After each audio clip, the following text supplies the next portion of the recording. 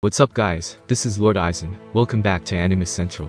I just wanted to give a quick update about this whole Toei Animation taking down any Dragon Ball, One Piece or Digimon related videos situation, since it affected a lot of people, and many YouTube accounts were even shut down because of that.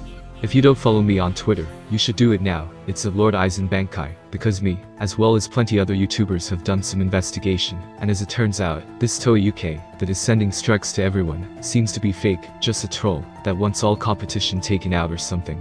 One of us received a very fishy email from them asking to become a channel editor in exchange for the strikes removed, and after doing some background checks on the address, that this Toei UK is situated, it doesn't look that good.